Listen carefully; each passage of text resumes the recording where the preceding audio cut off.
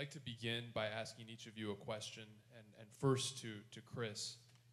Can you speak about the significance of Trump moving the American embassy to Jerusalem in Israel and Palestine?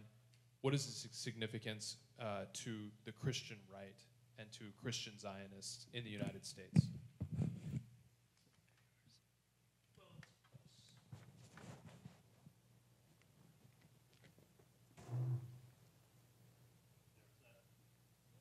How's that? Okay. So it's a huge issue for the Christian right because of their bizarre apocalyptic theological view that the end times will occur on, the fields of Armageddon, and which is located, according to them, in Israel. It, of course, advances the Zionist agenda, which is now fused with the Christian right. And it is just one more blow towards Palestinian rights. Of course, it's illegal under international law to in any way bolster the Israeli occupation.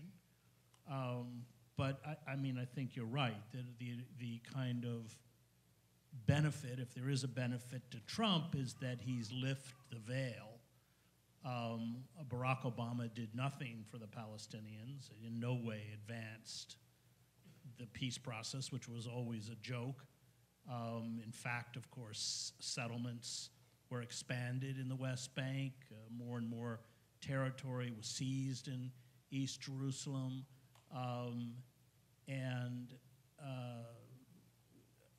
I think it's part of this long camp, this kind of slow motion ethnic cleansing that has been in place since 1948 and is now accelerating to keep Palestinians trapped in ghettos or Bantustans where they struggle at such a basic subsistence level in the eyes of the Israelis that all of their energy goes into finding enough to eat and clean water, of which there is almost none in Gaza.